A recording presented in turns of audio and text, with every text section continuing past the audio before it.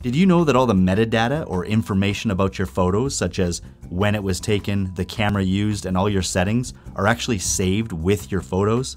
And to find that information, all you have to do is right-click on any photo in your browser, go down to Properties, and then up to Details right here.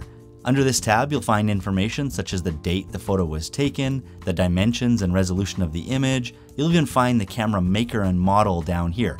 But most importantly, you'll find your aperture, shutter speed, ISO, the focal length that was used on the lens, whether the flash went off or not, the exposure program, so the mode you use, so manual, and even your white balance down here. But if we go back up to the top, we can actually add our own information. So for example, a title, you can add a subject, you can give it a rating, like, oh, that was a 4 out of 5 for that picture, add tags, comments.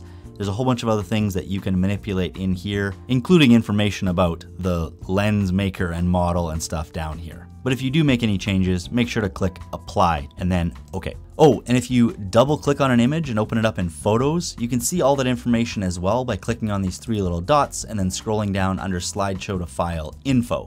You can see this one was taken on a phone, so it's got the iOS extension for the name here. You can just highlight that and change it. You can see the date. You can add a description. My phone gives a location where the image was taken. Some cameras do, some cameras don't. And then again, you can see the size of the file and all the settings that were used.